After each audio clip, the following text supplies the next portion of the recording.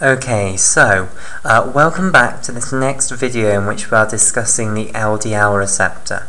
In this video, what I want to now do is discuss the synthesis of the LDL receptor in the rough endoplasmic reticulum, then how it's trafficked to the Golgi apparatus, okay, and then how it's trafficked from the Golgi apparatus to the plasma membrane, then what happens when it binds to LDL, and the process that then follows to endocytose the LDL receptor with LDL bound to it.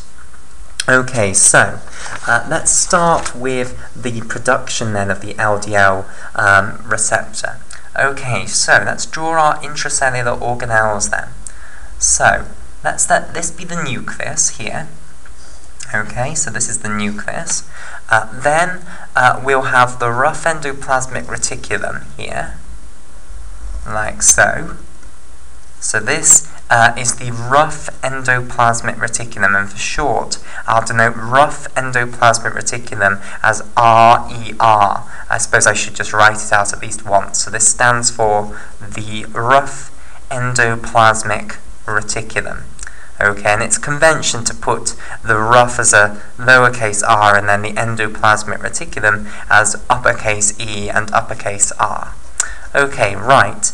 Then the next part of the pathway will be the Golgi apparatus. Now the Golgi apparatus is another membrane-bound organelle, and it consists of these, usually around 7 cisternae, okay, which are these flattened sort of discs basically. So they're a membrane-bound compartment on their own accord, in their own right, and basically they're squashed sort of disc shapes, okay, and you've got them stacked on top of one another like so.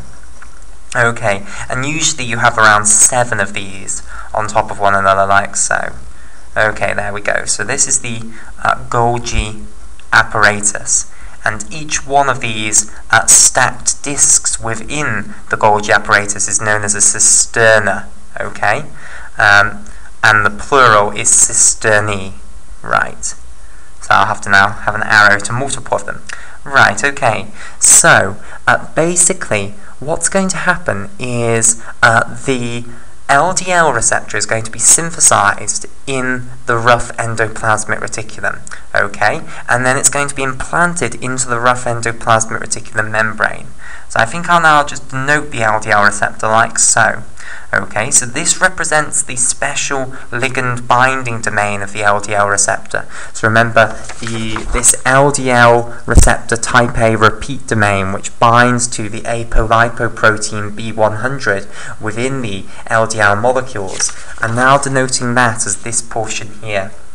Okay, so the ligand binding domain is going to be facing into the lumen of the ER. So this is the portion that will later on be extracellularly basically. And the cytoplasmic portion here, which will have that MPXY motif in, is already on the cytoplasmic side basically, because this is the cytoplasm around here.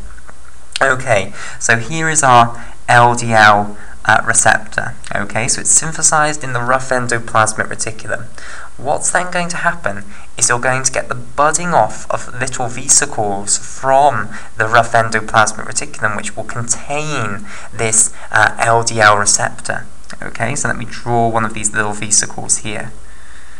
Okay, and I should have drawn this bigger, damn it.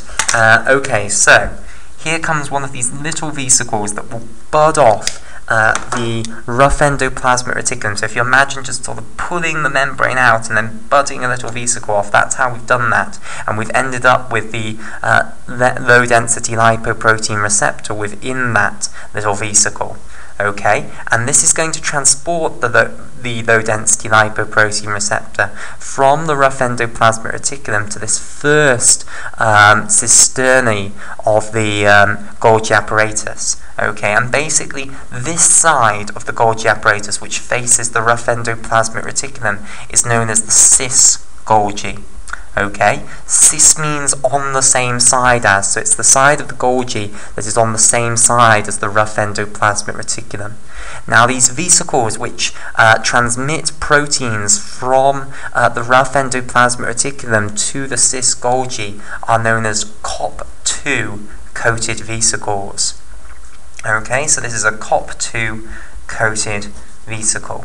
Now what's going to happen is the COP2 coated vesicle is going to arrive at the cis Golgi, and it's going to fuse with the cis Golgi membrane, and then the LDL receptor is going to end up within the cis Golgi now. So it's now got its ligand binding domain, this LDL receptor type A repeat domain, facing into the lumen of the Golgi apparatus.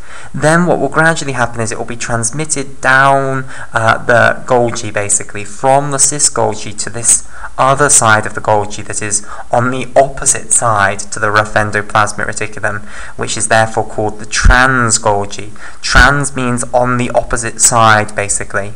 Okay, so you're going to the opposite side of the Golgi that's away from the rough endoplasmic reticulum. Okay, so what will happen is the LDL receptor will make its way down here, and as it does so, it will get all sorts of modifications occurring to it. Okay, right, and now then what's going to happen is you're going to bud a vesicle off that cis Golgi here, like so, and now I've got more space so I can draw the vesicle bigger, but of course it shouldn't be bigger than the other ones. Okay, so here is this vesicle that's budded off the trans Golgi, and I'm sorry, it's been drawn bigger than the trans Golgi final cisterna was itself. Okay, but never mind. And this sort of a vesicle is just called a secretory vesicle, because this is now going to go to the plasma membrane. Okay, so this is a secretory vesicle. So what will happen is this secretory vesicle will go to the plasma membrane. Okay, so let's say this is the plasma membrane here. Here comes our secretory vesicle. And now that I've got more space, I can actually show you the process of the secretory vesicle fusing with the plasma membrane. Okay, and I want to do this so that I can convince you that the LDL receptor is going to end up with that LDL receptor type A repeat domain on the correct side. Okay, so this line here, this represents the plasma membrane, and this is just a secretory vesicle. So what's going to happen is the secretory vesicle is going to come up, and it's basically going to fuse with the plasma membrane like so. Okay, and then here is our LDL receptor here with its LDL receptor type A repeat domain here, facing into the lumen of the secretory vesicle. And now what you can see is when this all evens out, what we're going to end up with is our LDL receptor on the plasma membrane with the LDL receptor type A repeat domain facing out into the extracellular fluid. So just to stress that point, this is the cytoplasmic side of the plasma membrane. Okay, and this is the extracellular fluid side, the ECF. Right, so that's how we get our LDL receptors to the plasma membrane. Now what we want to discuss is what's going to happen when an LDL molecule actually comes to bind here. So what's now going to happen is an LDL molecule is going to come along. So let's have our low density lipoprotein here. Okay, and what's going to happen is the apolipoprotein B100 is going to bind to the LDL receptor type A repeat domain. Okay, so firstly let's just draw our LDL molecule out. So this is our low density lipoprotein molecule. So remember, we have our massive great apolipoprotein B100, and this is going to bind to the LDL receptor type A repeat domain here. Okay, so I'll colour this apolipoprotein B100 in green. So in green, this massive great blob here is the apolipoprotein B100. Right, then the rest of this outer layer is made up of phospholipids, which will mainly be lecithin molecules, with a few cholesterol molecules dabbled in. Okay, so here are the phospholipids. You might have a few other types of phospholipids, for instance other phosphoglycerolipids, and also potentially some sphingomyelins. Okay, but mainly it will be lecithin. Okay, and then dotted in among those phospholipids, you'll have some cholesterol molecules in blue, which are free cholesterol molecules, and therefore have that alcohol group which can face the outside world and interact nicely with water. Okay, meanwhile, in the center, what you have is a huge number of cholesterol esters. Okay, so cholesterol molecules where you have had long-chain carboxylic acid molecules esterified onto the alcohol group, so that that one little chance that the cholesterol molecule had of being polar has now been stripped away from it, and it is completely neutral and completely hydrophobic. Okay, so what's going to happen is an LDL molecule is going to come and bind to our LDL receptor. And basically, within the type A repeat domain of the LDL receptor, you have a bunch of acidic residues, whilst within the apolipoprotein B100, you have a bunch of basic residues. So I want to now explain to you how can acidic and basic residues end up binding together. Okay, well basically the best way to do this is give some examples of acidic and basic residues. Okay, so the example of an acidic residue that I would give is, for instance, a aspartic acid residue. Okay, so here is the structure of an aspartic acid residue. So here is the core amino acid structure, and then the R group of aspartic acid basically consists of a methylene group, then with a carboxylic acid group off the side, like so. So basically, acidic residues can donate protons away. So for instance, the aspartic acid molecule can donate this proton away from that oxygen atom within the alcohol group of the carboxylic acid group. Okay, and when it does that, what you'll end up with is that oxygen will be left with a negative charge. So the conjugate base of the aspartic acid molecule, which by the way is called aspartate, okay, so that's the strict difference between aspartic acid and aspartate. Okay, this will have a negative charge. So, if you have a lot of acidic residues within this LDL receptor type A repeat domain, then some of them will lose their protons, they'll give away their protons, and will therefore end up with negative charges. So you're going to have a lot of negative charge on that LDL receptor type A repeat domain. Now, let's have a look at a basic residue, and the easiest example of a basic residue would be a lysine amino acid. Okay, so here's the amino group, here is the alpha carbon with a hydrogen coming off it, here is the carboxylic acid group, and then in lysine what you have is 4 methylene groups, and I don't think I actually have space to draw 4 methylene groups, so I'll just draw 1 methylene group and then suffix it 4, like so. And then I'll have the amino group right on the end. Now basically, the nitrogen atom of this amino group has a lone pair of electrons, okay, which functions as a nice center of negative charge. So this lone pair of electrons here that I've highlighted in red, this is a beautiful center of negative charge. So protons which are in solution love negative charge because they have a positive charge. So they like to come and associate with this lone pair of electrons of the nitrogen, which means that if you have a lot of basic residues within this apolipoprotein B100, some of them will end up protonated and they'll end up with a positive charge. So basically, apolipoprotein B100 is going to have a positive charge.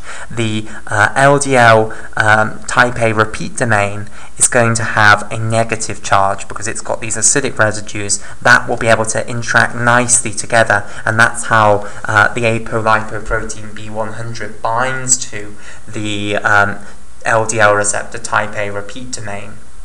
Okay, now once this happens, it's going to cause some sort of conformational change in the receptor, which will result in that special endocytic motif, the NPXY motif, becoming visible to these cytoplasmic proteins, which choose which proteins are going to be endocytosed from the plasma membrane. Okay, so here's the carboxylic acid terminus of the protein, and remember on the cytoplasmic tail we have this MPXY endocytic motif. Okay, so the binding of the LDL to the LDL receptor type A repeat domain is going to trigger a conformational change that will result in this being available to another protein within the cytoplasm.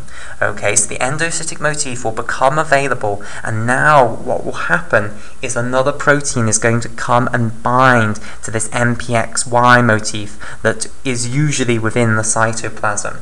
So what's the name for this next protein? Well, this next protein is called the LDL Receptor adaptor protein 1. Okay, so let's draw this here. So it's going to come now and bind to the MPXY motif. So this is the LDL receptor, so that's all common sense, and then adaptor protein AP1. So I'll write out its full name somewhere. I'll write it out down here. So this stands for the low density lipoprotein LDL, and then we've got R for receptor, and then the AP is for adaptor protein 1. Okay, so basically adaptor proteins are things which bind to endocytic motifs, and then they also bind to clathrin. Okay, and clathrin is going to form a meshwork structure which will then result in the endocytosis of these LDL receptors. Okay, right, so LDL receptor adaptor protein 1. Now the LDL receptor adaptor protein 1 also has another name. It's also called the ARH, okay? And this stands for the autosomal recessive hypercholesterolemia protein. Okay, so this is the autosomal recessive, so the A is for autosomal, the R is for recessive, and then the H is for hypercholesterolemia. Now the reason it's called that is because there is this condition called autosomal recessive and that's a really long word. There is this condition called autosomal recessive hypercholesterolemia, okay? And basically it was found that the protein that you had a mutation in, if you had autosomal recessive hypercholesterolemia, was this adaptor protein. So it was the LDL receptor adaptor protein 1, okay? And this results in the inability to actually endocytose the LDL molecules, so you end up with far too much LDL within your blood, basically, because cells just cannot take it up because the LDL receptor adaptor protein 1 is not functional.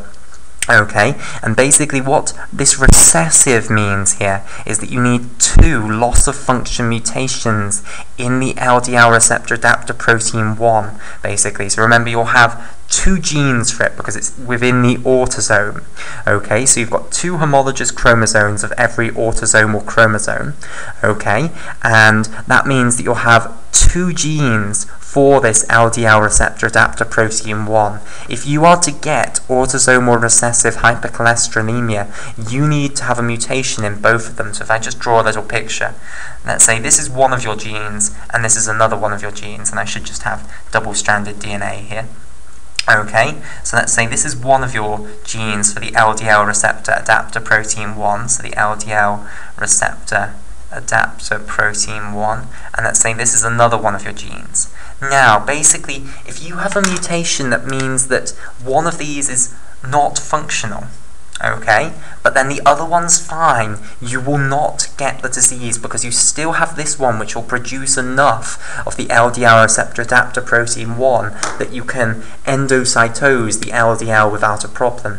But if you then have another mutation in this other one, so if you have 2 mutations, then you have absolutely no functional LDL receptor adaptor protein 1, and therefore you cannot endocytose LDL out of the blood, and it will remain in the blood, and therefore you'll get far too high levels of LDL within the blood, and LDL is this carrier of cholesterol, so you get hypercholesterolemia. You have far too high levels of cholesterol within the blood.